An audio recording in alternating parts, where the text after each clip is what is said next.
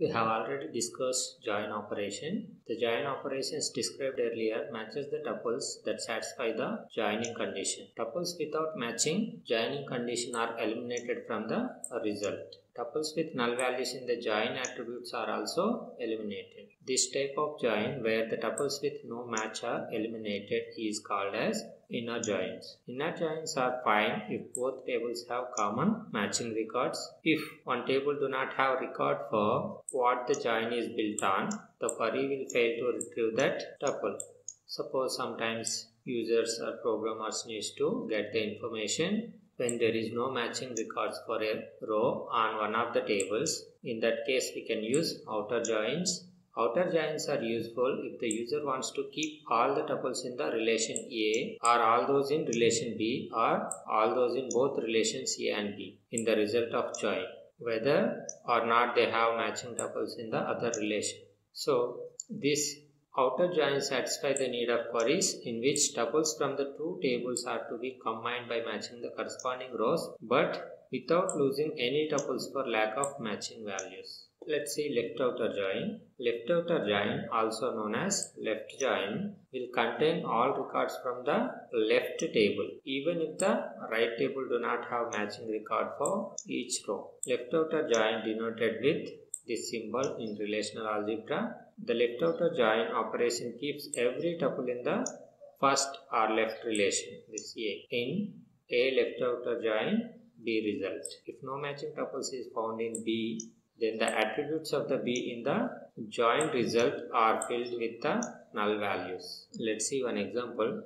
Retrieve the list of employee names as well as the names of the departments if they happen to manage the department. Means we need to get the employee details. If they manage departments, we need to get the department details also. For this, relational algebra query will be employee left outer join department on SSN equal to manager SSN. Suppose we want to retrieve some of the attributes. Let us say first name, middle name, last name, SSN, D name, D number, and their SSN. Then project these attributes from this result. Equivalent SQL query will be select F name, M name, L name, S name, D number, MGR, SSN from employee left outer join department on this joining condition SSN equal to manager SSN. Then we will get this result.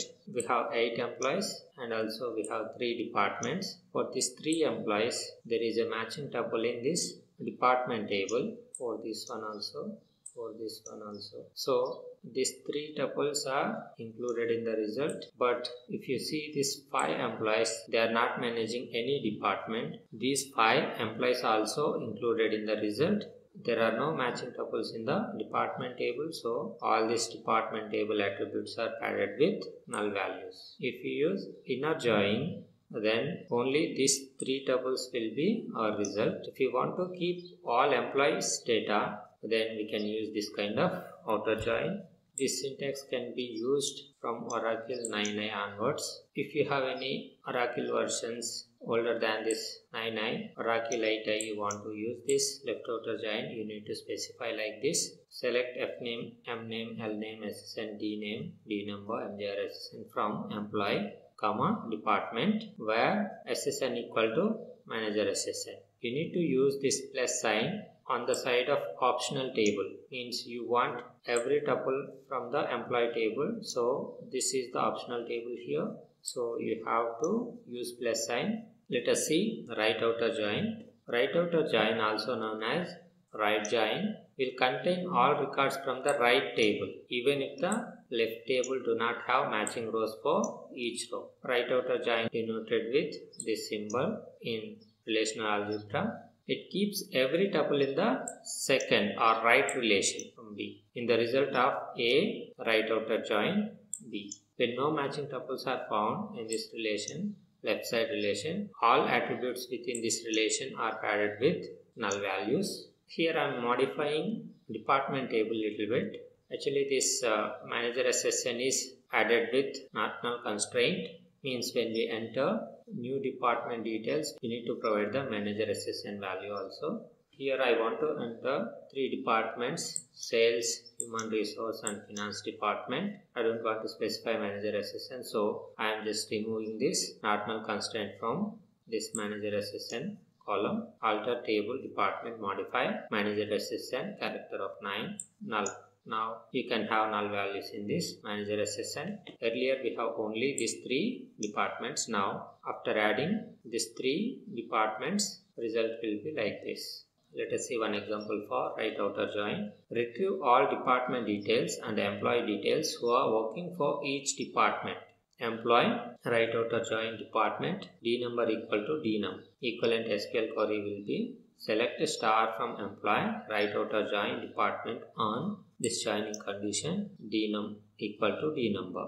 Actually your joining condition is dnum equal to d number. This is Oracle 9i syntax. Oracle 8i syntax would be select star from employee where dnum equal to d number. Here you need not use any alias naming because we do not have any common attributes in these both tables. See here, we want all the tuples from the department table. So optional table here it is employee. So you can use plus symbol on this employee table side. Then your result would be like this. Here we have 8 employees. They are working for these departments. We inserted 3 new departments. There are no employees for these 3 departments. So the result includes these 3 departments, but there are no matching tuples within the employee table. So all those values are padded with null. Means here we retrieve all the tuples from the right side table department. Let us see full outer join. Full outer join combines the effect of applying both left and right outer joins. For those rows that do match, the single row will be produced in the result set. Full outer join denoted by this symbol in relational algebra. It keeps all tuples in both left and right relations. When no matching tuples are found, padding them with null values. Here I am again changing the employee table. I want to just insert a new employee, but we have constraint department number which is not null, so I am changing that constraint to null. Alter table employee, modify d number integer null. Now we can insert null values into this dnum column in the employee table. Here I am inserting this new row into the employee table. Now after insertion of this row, employee table will look like this. Here this new row is added here. This employee is not assigned to any department here. So this dnum value is null. Let's see full outer join query. Retrieve department and employee details. Here we want to use full outer join employee, full outer join department. Here also joining condition dnum equal to d number.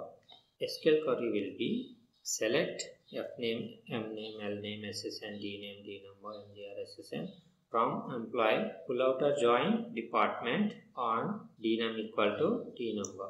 Then your result will be for all these 8 tables, this d number from employee table match with this d number in the department table. So these 8 tuples will have all the attributes from employee and department tables. Let's see this tuple here. This employee is not assigned to any department, so dnum will not match with any of the department number in the department table. So this department table attributes will be filled with null values. Like that, we have 3 departments in department table. These 3 departments do not have any employees, so here also matching condition will fail. So all these attributes in the employee table filled with null values. This is the Oracle 9i syntax. Oracle 8i syntax will be like this. Select star from employee E, department D, where dnum equal to d number and plus symbol. This is equivalent to left outer join union. Select star from employee, department, dnum, you need to use plus symbol equal to d number. This is the right outer join. Both results will be union, then you will get the final result for the full outer join. This is Oracle 8i syntax.